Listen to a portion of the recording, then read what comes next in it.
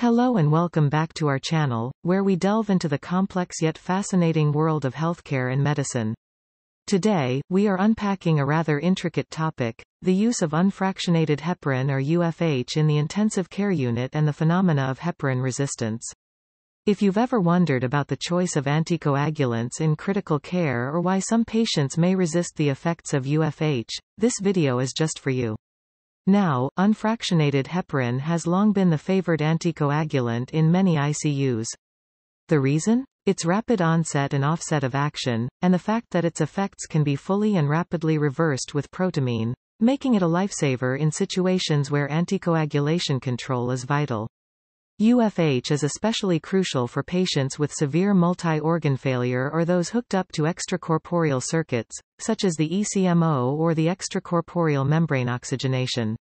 Unfractionated heparin, a mixture of glycosaminoglycans derived from pig intestines or bovine lungs, works by catalyzing antithrombin, an endogenous inhibitor of various coagulation factors including thrombin and factor XA.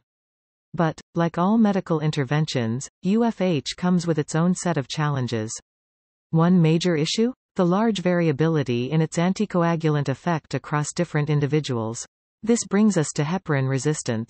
Simply put, it is when UFH fails to achieve a certain level of anticoagulation despite administering what we think should be an adequate dose of the medication.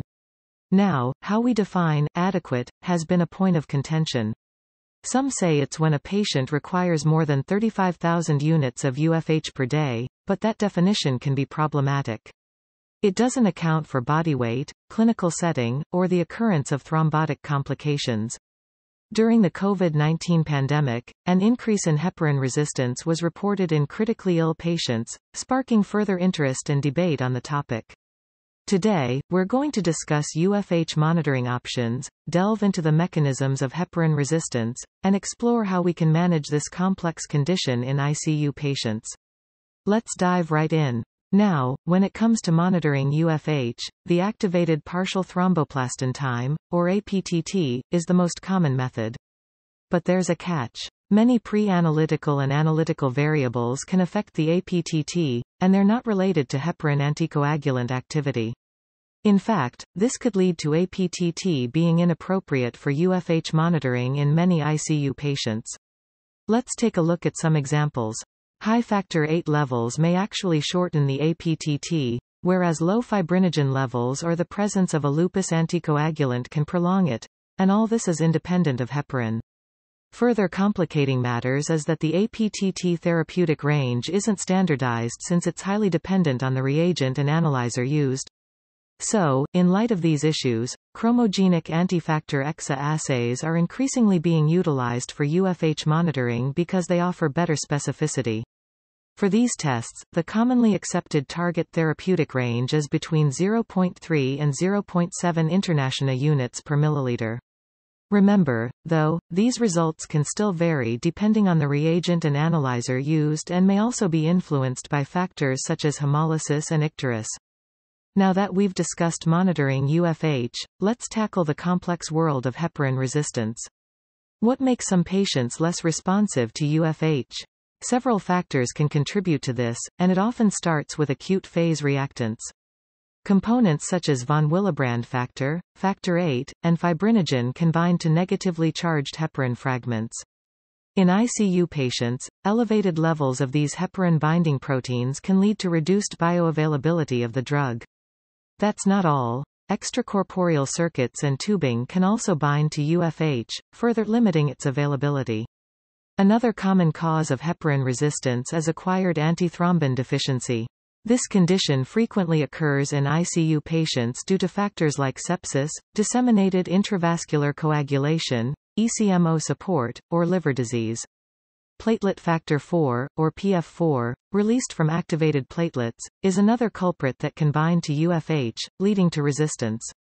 In cases of thrombocytosis, which is an abnormally high platelet count, the risk of heparin resistance can increase.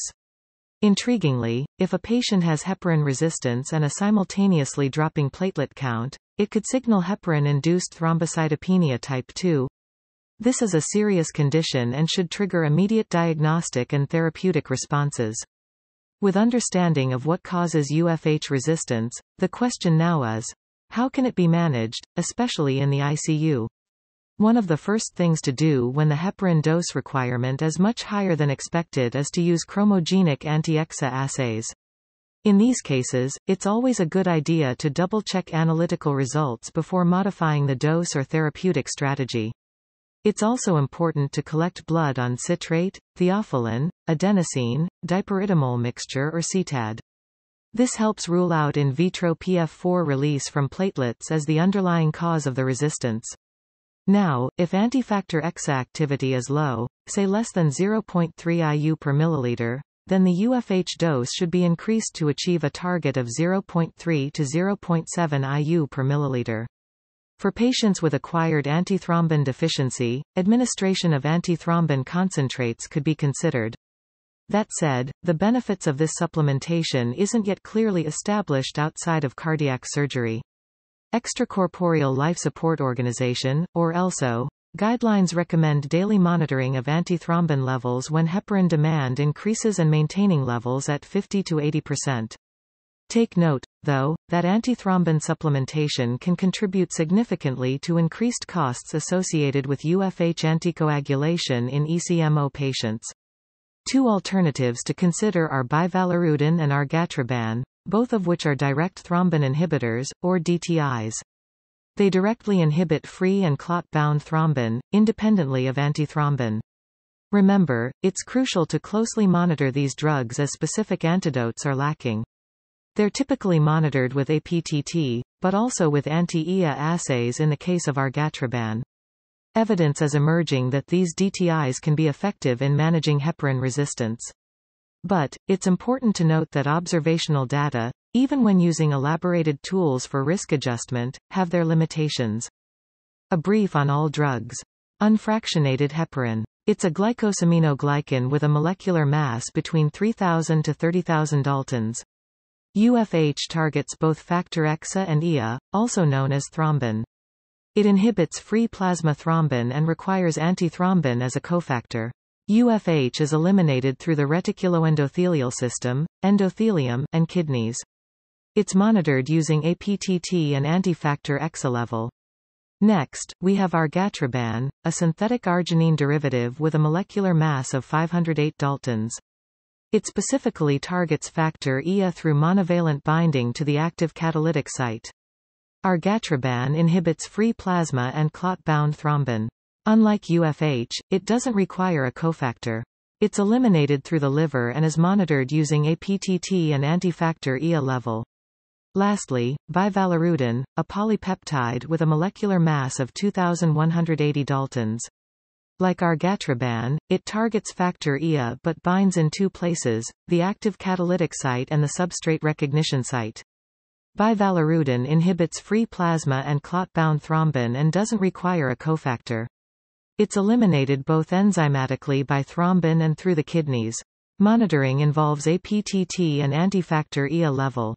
Each of these anticoagulants has its unique properties and uses. However, this is a simplified explanation, and the actual use of these drugs in a clinical setting requires a deep understanding and careful monitoring. For instance, the starting dose of argatroban in ICU patients with or without ECMO is 0.5 micrograms per kilogram per minute, but in multi-organ dysfunction, it's 0.2 micrograms per kilogram per minute. Thank you for joining us on this deep dive into UFH resistance. Stay curious, stay informed, and most importantly, stay safe. Until next time.